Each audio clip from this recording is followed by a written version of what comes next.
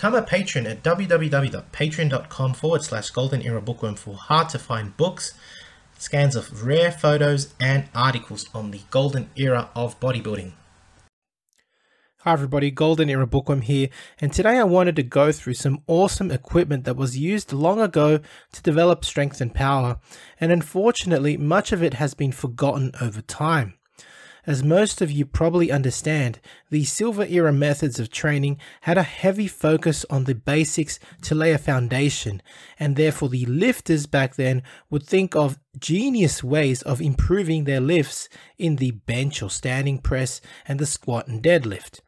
The equipment invented then, therefore, was oriented around the goals they were trying to achieve.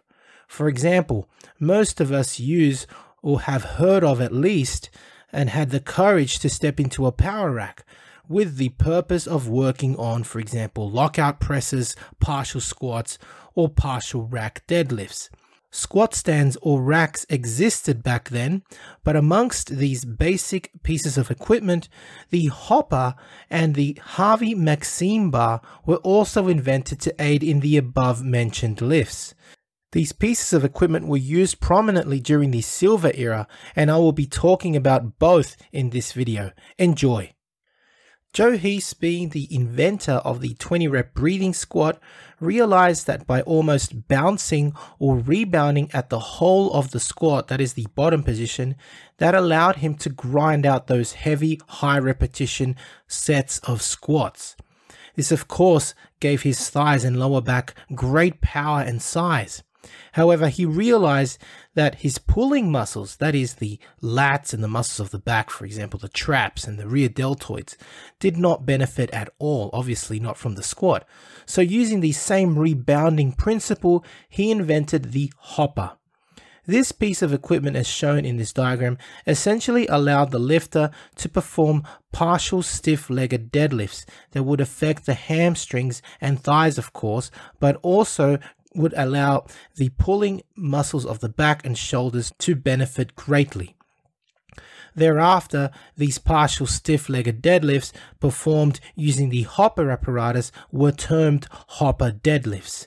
Typically, trainees would be performing the Hopper deadlift with 450 to 500 pounds for repetitions, some using up to 700 pounds, and in doing so, trainers practicing both the 20 rep squat and the Hopper deadlift found that their poundages that previously were unattainable in both, for example, the clean and the snatch went up, as there was no mental block.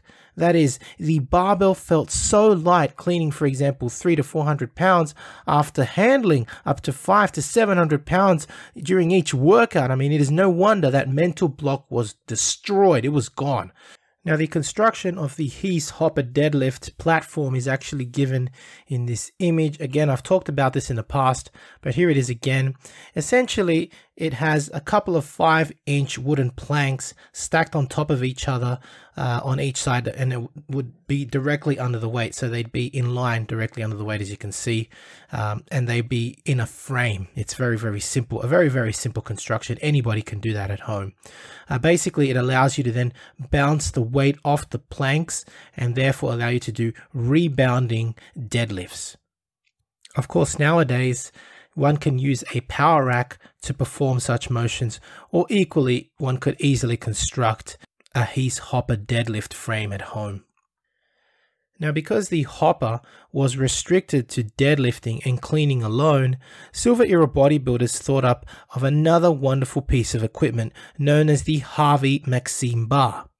Invented by Mr. Roosevelt Harvey, the Maxime Bar resembled a football goalpost, as shown in the images here, with 2 upright bars and a third bar that went across that was actually attached to the 2 upright bars. At the base of each of the upright bars were attachments for adding weight.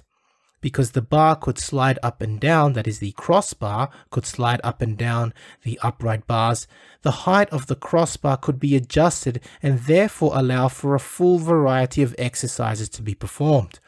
Although costly at the time, it allowed for example, quarter squats and half squats, jerks or partial presses, and partial deadlifts. It was generally safe because you couldn't get caught under the bar, as it could easily be placed on the floor. The semi-contraction or partial range of motion exercises allowed for very high poundages to be used and therefore developed the tendons and ligaments as well as the muscles. Progression was achieved by moving the bar inch by inch until a full range of motion was achieved. Genius, I say. For example, you could start with barely a dip in the squat and eventually by moving the bar down inch by inch, week by week, you would be performing a half squat, at which point you would increase the poundage and restrict the range of motion again and start all over. One advocate of the Maxime Bar, and as an example, was William Boone, who over time achieved a 400-pound jerk using the Maxime Bar. Now, if you're interested in learning more about the many successful Silver Era methods, please head to my website www.goldenerabookworm.com, where you will find ebooks such as the Greatest Silver Era Programs, which explains the technique and program for the 20 rep squat program, also the 20 rep rebounding deadlift program, and the 20 rep rebounding clean program, all of which use the apparatuses that I've explained in this video. Another great title is Weightlifting by Bob Hoffman, which explains the many exercises that John Grimmick used to develop his Herculean strength and physique, all available on my website www.goldenerabookworm.com. So I do hope you have enjoyed this look at the Maxime Bar and the Hopper Apparatus. Of course, besides the trusty power rack or squat rack, which we can use to substitute for these pieces of equipment, to be honest, these pieces of equipment, that is the Maxime Bar and the Hopper Apparatus, aren't too difficult to create at home. And I will go through in a separate video how to make your own Maxime Bar and Hopper deadlift apparatus for those that have the space. If you have enjoyed this video, please give the video a thumbs up. Subscribe to the Golden Era Bookworm if you haven't done so, and please leave me your comments. To support the channel, please donate via PayPal, become a patron, and please visit my respective websites for out-of-print books, as ebooks that is, and new school bodybuilding apparel on my new Teespring store. Details are in the description. That's it from me. This is the Golden Era Bookworm saying bye for now. To support your favorite YouTube channel, please visit teespring.com/store/Golden Era Bookworm for merchandise including t-shirts, hoodies, face masks, phone cases, and much more. Once again at teespring.com/store/Golden Era Bookworm. To take full advantage of my collaboration with Old School Labs, please visit their website and choose from their marvelous range of supplements using my code BOOKWORM12. And for an entertaining look at the history of bodybuilding's supplement industry, I would highly recommend watching Subs the Movie, which I have collaborated in, available at Amazon Prime and Vimeo.